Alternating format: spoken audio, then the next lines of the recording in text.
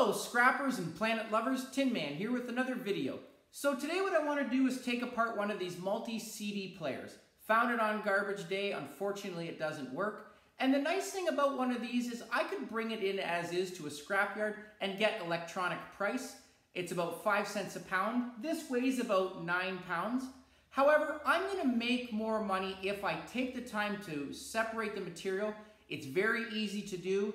There is the tin around the outer coating, which is actually going for about 10 to 13 cents a pound. There's some copper inside, there's some brass. So what I'm going to do today is I'm going to take it apart, show you how to identify the material, how to separate it properly, and more importantly, how to maximize your profit. So here we go. For the sake of this video and the sake of time, I have already removed the outer screws as well as some of the inner screws. And as you can see, I just store them up on a magnet. These screws I will put into a container. Usually the container, once it's full, is about 10 pounds, and that will go into my steel pile, which is great. As I said, steel right now and tin are at an all-time high price, so it's great to get that material. I've already, as I said, because I've removed the screws, this is the top and sides as well as the back. If I put a magnet to these, as you can see, they are magnetic. And someone asked me a great question about the difference at a scrapyard between tin and shred and steel. This would be classified as tin and shred. If it was a 1/4 inch and thicker, that is where you get into steel. Steel pertains a lot to structural beams. Someone asked about bed rails. Bed rails, because of their thickness, they would be classified as steel. But this, as I said, is very thin. It is going to go into tin shred, and tin shred is about a couple dollars cheaper a ton than steel, so not much more. But as I said, tin shred steel is the best I've ever seen it since I've been started scrapping. It's about $259 a ton in Canada right now, so about, depending on your scrapyard, about 11 to 13 cents. So that is great. And as you can see, I can easily compact this. I can get a lot in my vehicle. Easy to build up weight, so that is awesome with that. As well, the bottom is also, if I put a magnet to it, it sticks, so this too is going to be tin shred. The faceplate here, unfortunately, is plastic. I can't do anything with this other than throw it into the landfill. Some municipalities will take this, so it depends on your municipality. There are some circuit boards in here, and I have already removed one. This is the one that has the buttons on it. And these buttons do have a small amount of silver in them. I don't take the time to actually open those up because it's very, very tiny. But scrapyards will accept e-waste as well, circuit boards. And it depends on your scrapyard. Circuit boards can be classified as low grade, medium grade, high grade. High grade, it depends on how much precious metals you have in order for it to be determined what grade it is. Unfortunately, in my scrapyard area, they only take one price. All of our circuit boards, doesn't matter what's on them, will be given at one grade, and it's about 5 cents a pound. So something like this, I will just leave as is. I will throw it into my e-waste pile. An example of a high grade, this comes out of a computer. You can see there are some gold fingers on there, ends. This is just gold plated, but it's still gold. If you have a scrapyard that gives the 3 different grades, this will be classified as high grade because of the gold. Some options as well, there are online stores that will buy circuit boards. Boardsource.com is a site in the States that will buy them.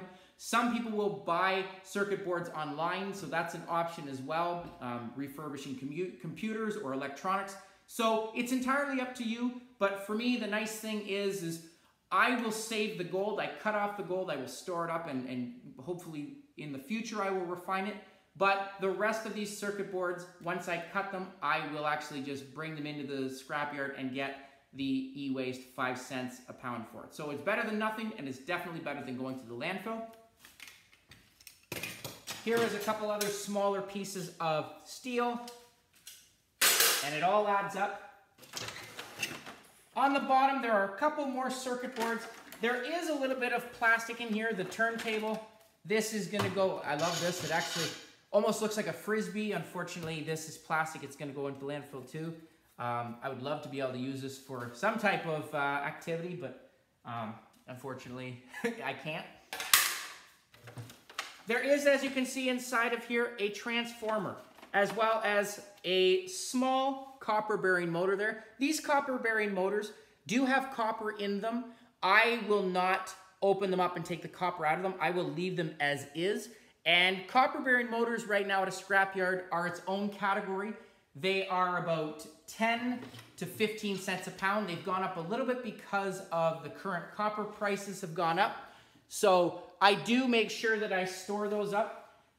As well as transformers. There is a category for transformers at a scrapyard. Again, they also go for 10 to 15 cents. However, this transformer is worth taking apart. There is a nice hunk of copper inside. It's very easy to get out, so I'm going to do that right now. The copper in there would be number 2 copper, which is currently going for $4.68 a pound. And what I do with that copper is I will put it into a giant bag, and it adds up very quickly. So I'm going to tackle that right now. Just going to pull the plastic off first and release it. There's just a couple screws on the bottom. I'm just going to get. As well, I also had the power cord. The power cord, these in scrapyards in Canada, there are 2 categories for power cords. You have 40% copper recovery and 60% copper recovery. If I take this up to the camera, you can see there are 2 individual copper strands that have 1 layer of coating around each. This would be classified, therefore, as 60% copper recovery. There is more copper to plastic ratio, and currently 60% copper recovery is going for $2.03 Canadian right now.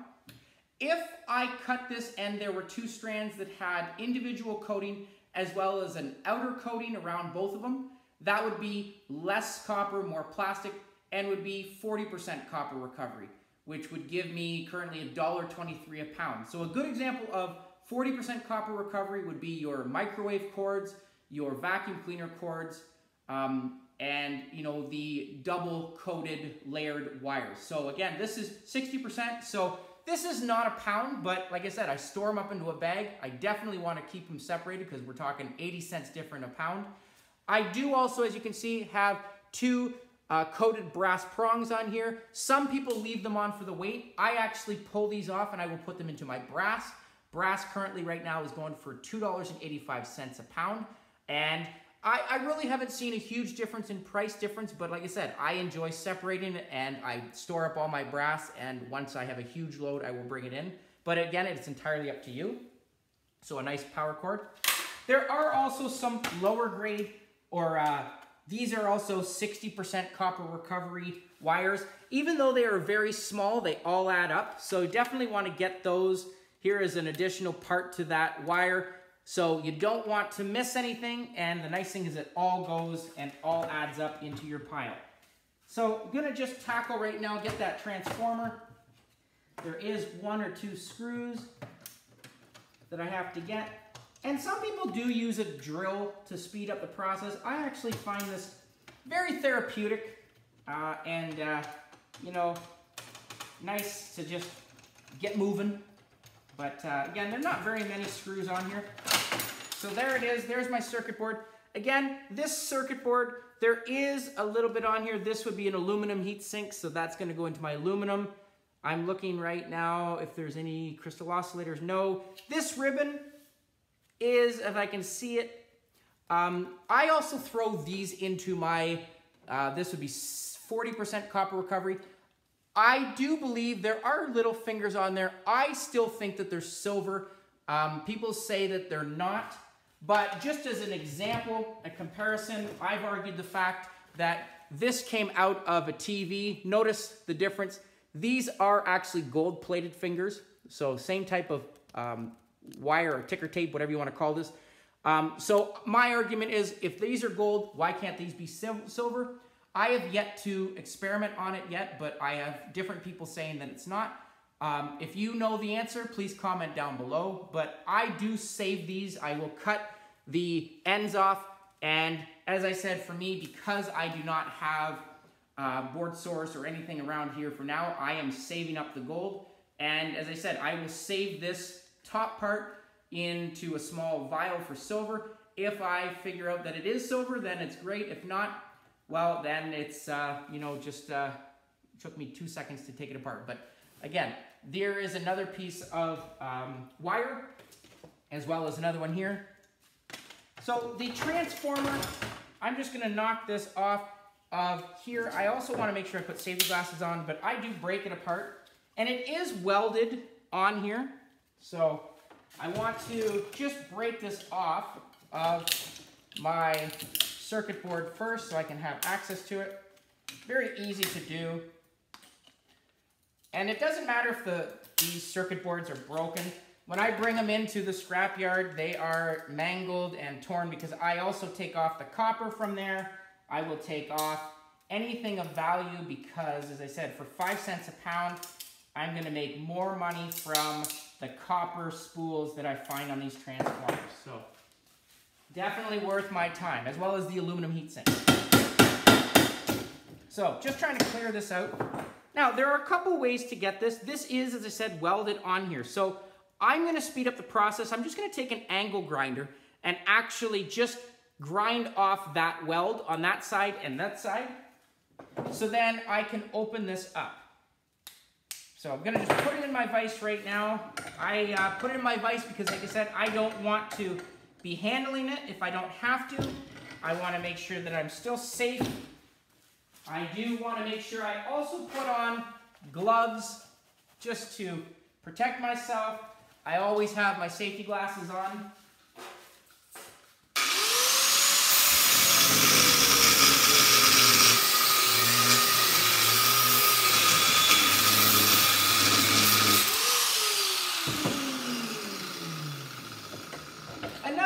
You could do, if you really wanted to, you could use a hammer or a chisel to break that weld. It is easy, but I just like to speed up the process and save your ears from the banging.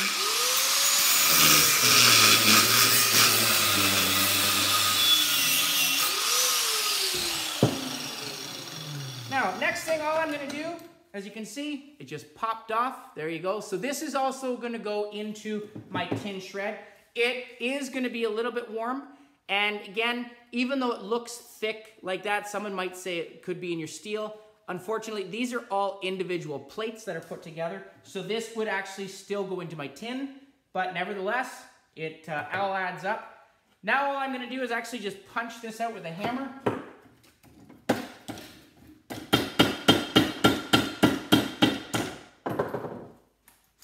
There you go. So another nice piece of tin shred. And again, this on its own weighs about 1.5 pounds. But again, so 1.5 pounds, we're talking 10 cents a pound. But as you can see inside of here, there is some really nice copper. So I'm just gonna pop that out. Use a hammer. Just smash it out. Look how nice that is. Pulling that out right there. So this is, just want to make sure, in order to get this out, I want to cut the little corner off there, hit it off, so it slides off, and it just folds off. Look at that. And there'll be two layers of copper in here.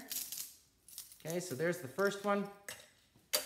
And before someone says this could be Bear Bright, yes, it is very shiny, it looks beautiful. However, Bear Bright only pertains to wire, but the wire, in order for it to classify as Bear Bright, it has to be thicker than 16 gauge, which is the thickness of the lead of a pencil.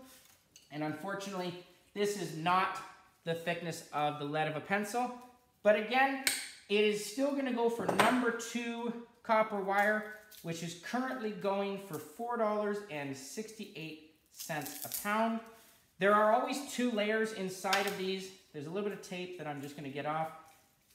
But very easy to take out and a great source of copper. So you got your tape, take that off. Because it's number 2 copper, I don't have to actually be too worried about the tape cover on here, but I'm just taking it off so it's a visual effect for you, so you can see it all. And I want to make sure that I get it all but a very nice spool of number 2 copper.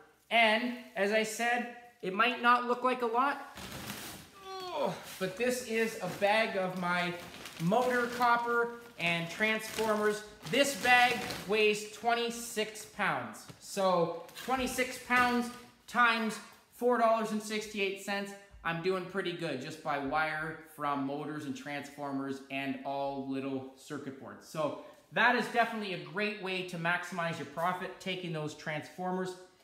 And I would only recommend taking transformers if you can see the copper wire inside of them. Some of them, for example, little thin ones that you have, for example, something like this, there is a lot of tape on that, very little copper recovery. So something like this I would not take apart, but definitely the steel outer cased ones, definitely worth your time taking the copper out of them. The rest of this, there is a little bit of metal on here. This is your plate that, or the photo eye that moves up and down that tracks the CD. There is, as I said, a small little steel in there. I am going to get, the photo eye does have a little bit of copper. I'm just going to break it out. As you can see there, this photo eye will go up and down. This will go into my steel pile.